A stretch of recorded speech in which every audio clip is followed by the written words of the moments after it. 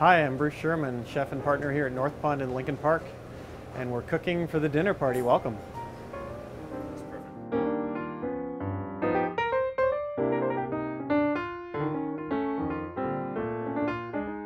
We're going to start our cauliflower velouté. Do some light aromatics, celery, leeks, onions, and some pears, naturally, to make it a pear velouté. There's some great pears available now at the market, and what we like to do here at North Pond is experiment with the different varieties, vegetables, fruits, to see what each vegetable and fruit can impart into a dish. Cut them in small pieces again. Try not to cut ourselves on camera. So we'll take it and we'll put it into the pan. We'll hear the nice sizzle. The pan's hot. A little bit of salt. At the same time, I'm going to cut what's called Romanesco broccoli or Romanesco cauliflower. Cut some of these florets off as garnish. They look like little alien space creatures. All right, so I'll take some heavy cream in a pot.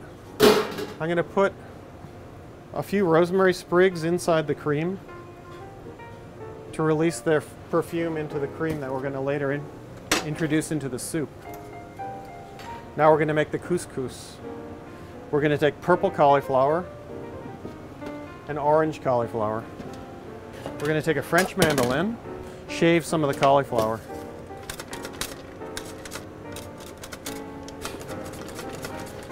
Put in the roboku. And now you can see what we've done is we've created cauliflower couscous. Strain the cream into the vegetables inside the soup.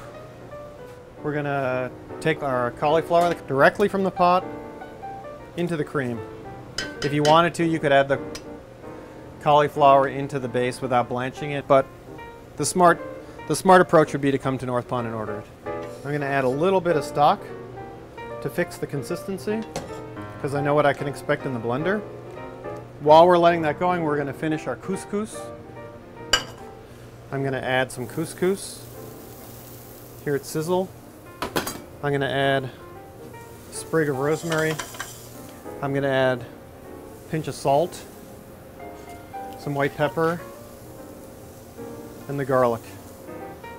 And we're going to very quickly cook the cauliflower. Surprise, surprise. Oh, so tasty. Now we're going to finish our soup. We're going to take our pot with the cauliflower and the vegetables in it over to our blender, and we're going to let it go for a minute and a half, 2 minutes, so it's nice and smooth. Pour it through the chinois. Now we're going to get ready for the plating. So I'm going to heat the couscous. I'm going to take the couscous to the bowl, our fish out of the oven, taking the edge off. I'm going to put just a little bit of oil on the top, and then we'll move the fish to the couscous. We're going to put a few flowers of Romanesco on here. Red wine poached pear that I made, just to accent the fact that we've got pear in there. And then we want to finish it with a little bit of toasted almonds. And then we're just going to pour the velouté on the outside around the fish in the bowl.